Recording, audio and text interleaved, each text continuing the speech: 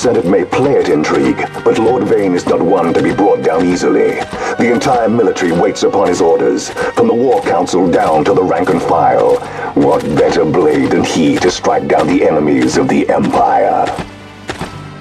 Your Honor reminds me of Zect 2 years since.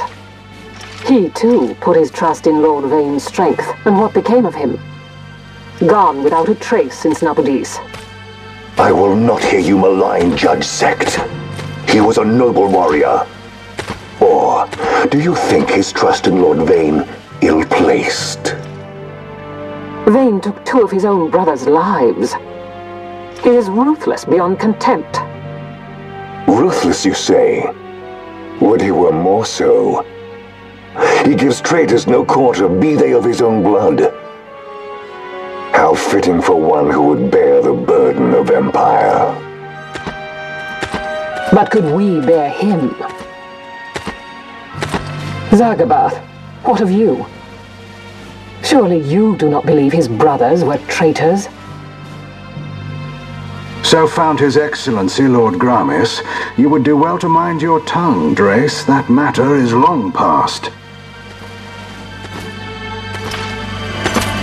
Your Honors, a summons. Lord Vane has arrived at the palace. We come at once.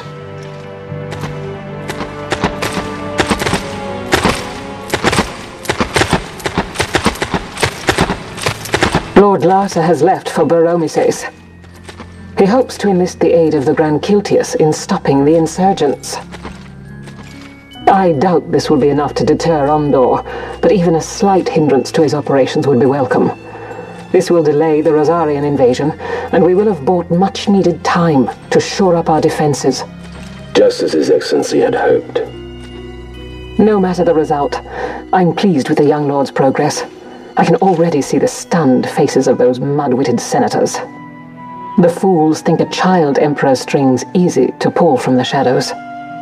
But they will find that Lord Larsa is no puppet.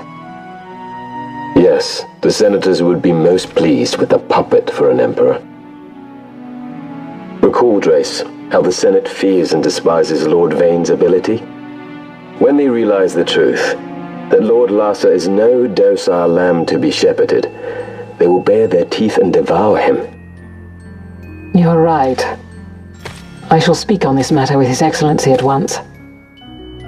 Gabranth, it falls to us to protect Lord Larsa.